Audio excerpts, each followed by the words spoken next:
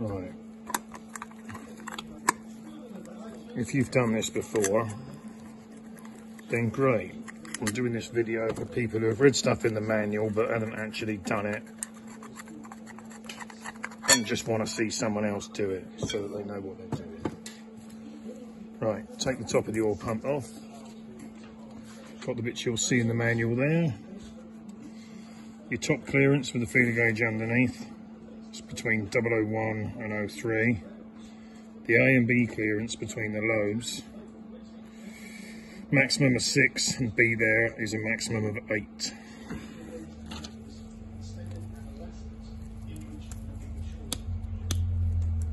So you get your feeler gauges, if I can open them up.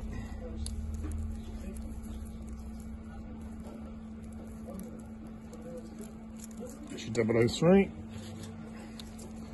Put it on a straight edge. Right, and you can sort of drag that out. Just about within spec.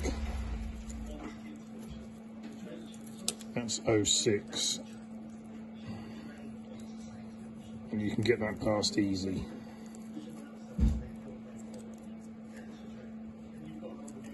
Can even get a 7 and an 8 and a 9. So this is worn and I wouldn't use it. Again, the bit on the outside, you can get the 8 down the side. Hold on, mate. 9. Anyway, so that needs new bits. There you go, that's what a worn one looks like. Right, I think we're on. Right. This is the bit explained in the manual. You can see the page.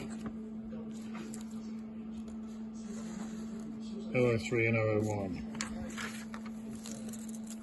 So you get your feeler gauge to 003 and you sit it on there with a straight edge and you just drag it and see if it will drag your ruler over. That is just on clearance because I cleaned this face up.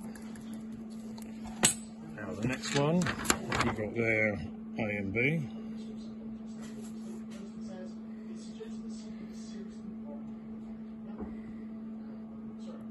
A maximum 006. So you get your 006. Now you sort of run it in there and you can just get it to try and pinch both. See, that won't go past. Normally 05. This is actually quite a good oil pump.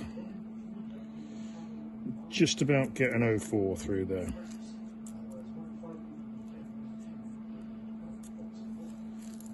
So that's good that way.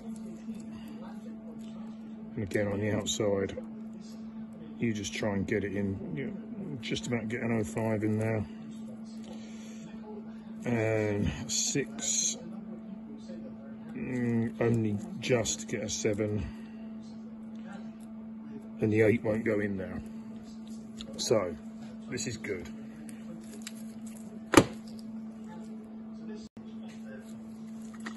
So, just put the lid back on, put the bolts back in, that on, the little spring clip goes through there, away you go.